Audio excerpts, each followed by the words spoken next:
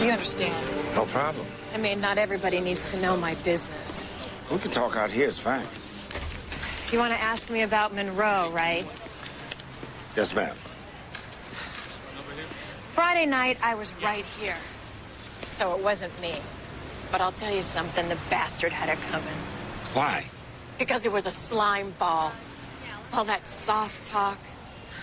We're impressed with your work, Sarah. You have a bright future here, Sarah. Then the arm around you, the hand on your knee. And you don't think about it. You just say, oh, it's just because he likes me. You make yourself stupid because you want to keep your job. I understand you filed a sexual harassment suit. For a year, I put up with his hands, his dirty comments. And then one night, he turned on me. Went all out, had my dress half torn away before I could get out of there. So you filed suit? No. Not even then. Next day, I went back to work.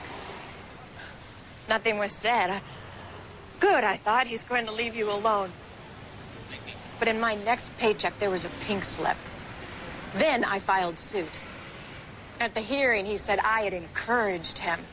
And since we couldn't find anybody else to testify, it was his word against mine. They took his. One night he tries to rape you. And the next day, I went back to work.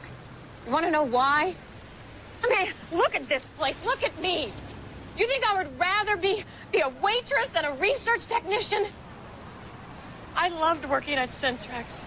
I felt special. I was proud of that job, of myself. He had no right. It's no right.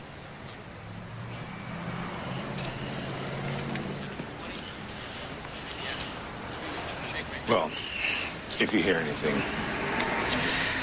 Don't worry.